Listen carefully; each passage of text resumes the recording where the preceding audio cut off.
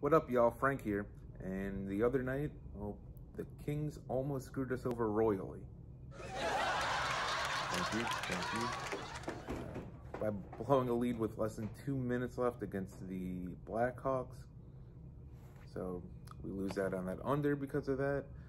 But they did win in overtime, and we win on them because of that. So I guess we got screwed over peasantly.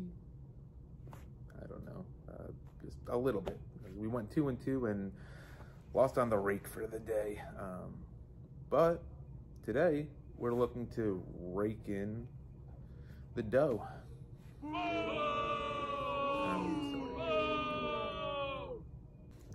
Our first game, we have the Senators and Rangers in the world's most famous arena.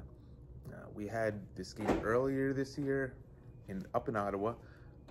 We had the under. We won with the under. This game's in New York. We're going with the under. Under 6.5. Even money for 1.5 units. Up next, we have the Pens and the Bruins in Boston. Where did this game come from? I don't know. But got the over. An over. Okay, cool. Over 6. Minus 108. 1.5 units on this one as well. Then we head to Edmonton, where the Oilers are hosting the Coyotes. Both these teams pretty good this year. Somewhat surprisingly, right? And over under 5.5?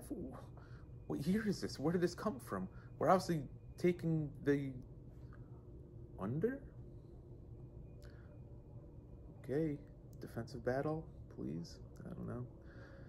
Under 5.5. Yeah, under 5.5. Minus 106 for 1 unit. You know what? We're also taking the Oilers. Oilers to win this one straight up. Minus 120, 1 unit on them as well. So there you have it. We've got the Senators and Rangers under 6.5. Even money for 1.5 units. We have the Bruins and the Penguins over 6. Minus 108, 1.5 units. We've got the Oilers and Coyotes under 5.5, minus 106, 1 unit. And the Oilers to win that one straight up, minus 120 for 1 unit. That's all for tonight. I'll be back. Terminator style. It's appropriate right now. Not gonna go with the accent because it would look like a damn fool, even more so.